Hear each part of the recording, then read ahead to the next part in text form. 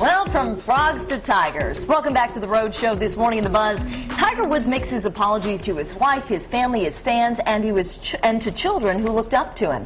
In his speech, he talks about why he made the choices he did. Take a listen. I knew my actions were wrong, but I convinced myself that normal rules didn't apply. I never thought about who I was hurting.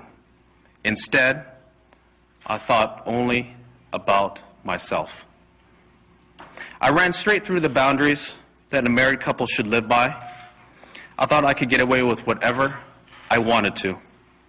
I felt that I had worked hard my entire life and deserved to enjoy all the temptations around me. I felt I was entitled. I thought it was really interesting that he, he spoke for a very long time, first of all. 13 and a half minutes. I know, it was crazy. Yeah. It seemed to go on. And I do think that at some points he seemed sincere, and then he kind of lashed out at the media, and granted, I'm in the media, so he was talking about how this is a private event, private, but his private parts have been very public. So I just wonder at what point, how can you say it's private? If it was something going on between you and your wife, she had a sickness or something like that, but when you have all these women, a portion of the public who you're fooling around with, at what point does it stop being a private event and start being public because you're a public figure doing this public thing? All right, as far as the apology, I mean, it was scripted, it was robotic. I'm glad he did it. He had, after the time that had passed, that's great. As far as the golf thing is concerned, seems as though I'm the sports guy, I guess. I've been to many tournaments that Tiger's been at, and this guy not only intimidates the golfers he's playing against, but he intimidates crowds. I mean, people just don't talk when he's near them. Other groups will be up the tee, people will be talking. He comes near a tee box, everyone stands there like, they're in the library at school.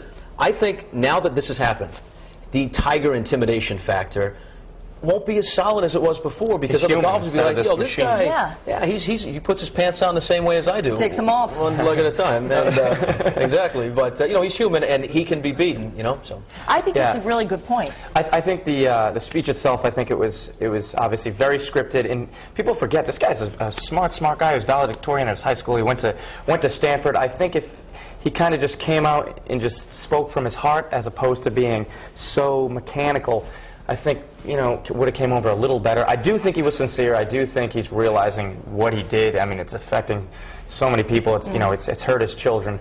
But I would have liked to see him kind of speak from the heart, as opposed to, like everything that he does in his life, everything is so scripted. A team of people, I mean, it's worked, unfortunately, up until this event, but I would have just liked to see him kind of wing it, because he is an articulate guy, he is an intelligent guy, and I think he could have apologized a little better if he went with that route. And I think one last thing is just that, Elin, with all the pictures that you've seen of her wedding band being off and her not being there, it was a big surprise to me that it seems as though, at least for now, maybe this is just positioning or whatever, but it seems as though he legitimately wants to work on his marriage and is hoping to... Apparently they're on vacation together right now. They flew out of Orlando.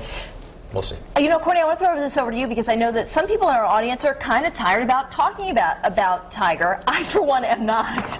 But I'm interested to hear what people are saying on the live blog and on our Facebook page. They are definitely tired of hearing about it, but they did watch, it seems, because they're weighing in on what they think and if they thought his apology was sincere. So let's hear some of the comments on the live blog on foxprovidence.com. And this one is from Smokey Wolves, and she said, yes, I think he did a very good job. I believe he realizes he has done wrong. And Lisa says, I'm really tired of hearing about it. And TDE Rock agrees. He says, totally don't, Tiger. Fake, rehearsed, whatever is what he said. And here's another comment. She said, I guess everyone wanted him to do it, so he did, but I think his apology was mainly for his wife and mother/family. However, he's still a great golfer.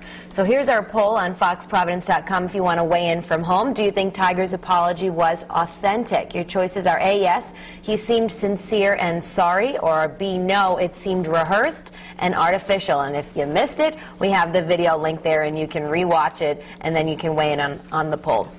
Here's a snapshot of Facebook right now. I put this up about 45 minutes ago, and we've heard from 12 of you so far. And Pamela says, authentic? I don't know. Only time will tell, as actions speak much louder than words.